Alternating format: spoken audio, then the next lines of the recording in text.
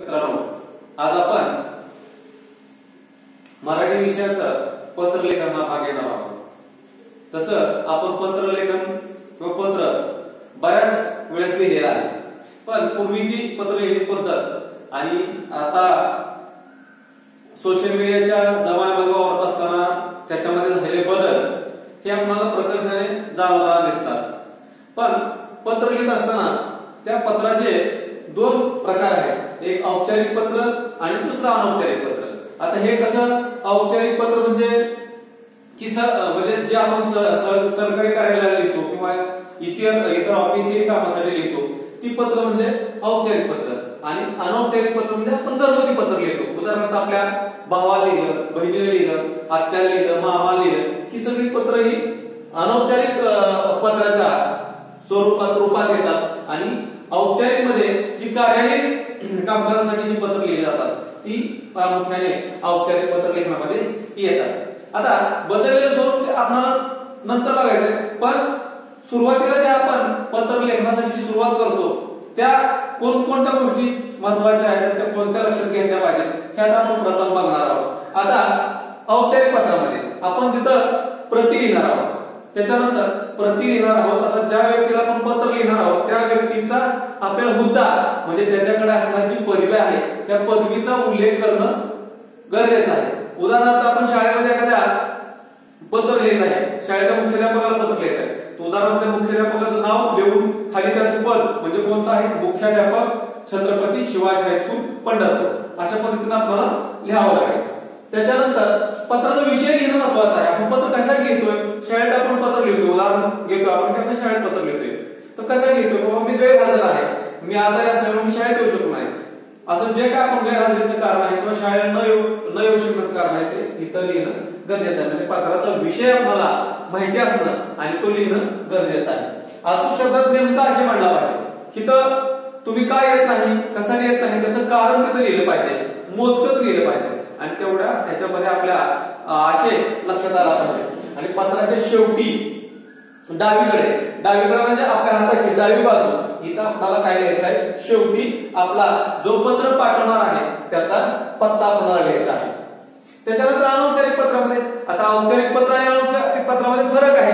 त्या अनौपचारिक पत्रामध्ये आपण घरगुती घरच्या लोकांना किंवा आपल्या कौटुंबिक सदस्य त्यांना लिहितो, त्या व्यक्तीचा उल्लेख योग्य नात्याप्रमाणे आपण सन्मानपूर्वक केला पाहिजे. म्हणजे कसा, आता आपण वडिलांना पत्र लिहितो, वडिलांना आईला पत्र लिहित असताना तीर्थरूप लिहिलं पाहिजे, आणि त्या समकक्ष जे आपले वडीलधारी मंडळी आहेत त्यांना तीर्थ स्वरूप असा नामोल्लेख आपण त्यांचा केला पाहिजे. आणि आपल्यापेक्षा लहान भाऊ आहेत त्यांना प्रिय अशा पद्धतीचा आपण उल्लेख केला तर मित्राला चालतो.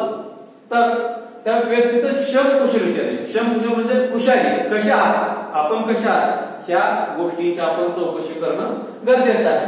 त्यांच्या आपल्या ज्या भावना आहेत त्या प्रभावी शब्दात मांडल्या पाहिजेत. आपण कशाने पत्र लिहितोय, बाबा आपल्या भावाचा नंबर आला किंवा आपल्याला सहलीला जायचं आहे, सहलीसाठी पैसे मागण्यासाठी आपण आपल्या वडिलांना पत्र लिहिणार आहोत, तर त्याच्याबरोबर आपण आपल्या भावना, आपण काय आपले मित्र किंवा कोण कोण आपल्या सोबत जाणार ह्या सगळ्या गोष्टी व्यवस्थित मांडल्या पाहिजेत. जर भावाचा नंबर आला असेल तर त्याचंही आपण क्षमकुशल विचारलं पाहिजे, त्याच्याही आपण भावना आपण त्याला इतर स्पर्धेमध्ये भाग घेण्यासाठी आपण प्रवृत्त केलं पाहिजे.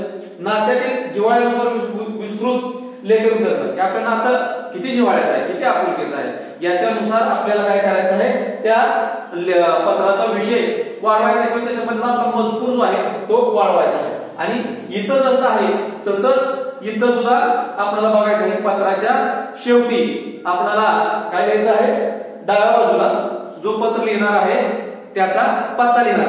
आता आपण काय बघणार आहोत की पत्राचं स्वरूप कशा पद्धतीचं आहे ते स्वरूप आपल्याला थोडक्यात आता पाहायचं आहे.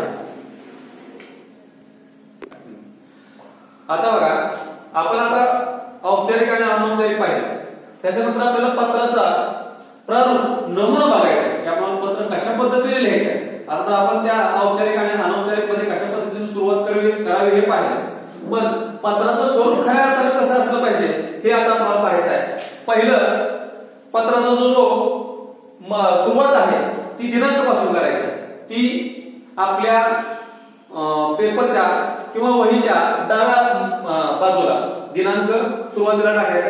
दिनांक टाकत असताना काळजी घ्यायची आपल्याला, तारखेतील जो महिना आहे तो शब्दात लिहायचा आहे.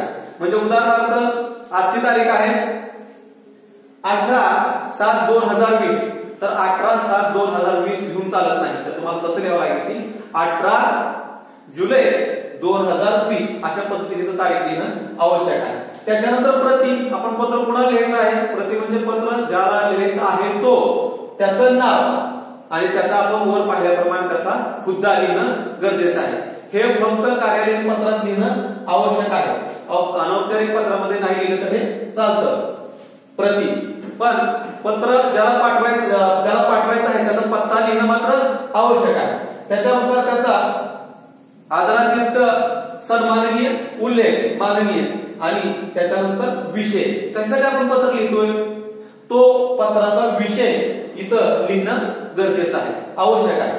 त्याच्यानंतर पत्राची आपण सुरुवात करणार आहे. माननीय महोदय, नमस्कार, की बाबा वरील विषयाला अनुसरून मी अशा पद्धतीचं पत्र लिहितोय की काय आपल्या समस्या आहेत, काय अडचणी आहेत, त्या ह्या मुख्य मजकुरामध्ये आपल्याला मांडायचे आहे, की जेणेकरून त्या पत्राचा तो आशय असेल की हे जो विषय मांडताय त्याचा मुख्य मजकूर असेल. तुमची विषय आपण थोडक्यात मांडणार आहोत, पण ती समस्या कशी आहे हे विस्तृतपणे आपण इथं मांडणार आहोत. त्याच्यानंतर हे पूर्ण आपला मुख्य आशय लिहिल्यानंतर आपल्याला काय करायचं आहे, शेवटी पत्राच्या डाव्या बाजूला आपल्याला आपली विश्वासू म्हणून पत्ता लिहायचा आहे. पत्ता लिहित असताना कसा लिहायचा आहे, पूर्ण नाव लिहायचं, आपला पत्ता लिहायचा, त्याच्यानंतर आपला मोबाईल नंबर लिहायचा म्हणजे, आणि त्याच्यानंतर आपला ईमेल आयडी लिहिणं आवश्यक आहे. तर अशा पद्धतीने जर आपण पत्र लिखण्याची तयारी केली तर आपल्याला साहजिकच आहे की आपल्याला मार्क आपल्याला चांगले पडतील आणि त्यानुसार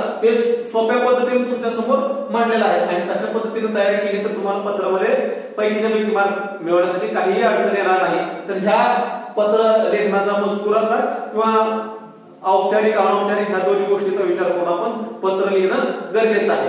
धन्यवाद.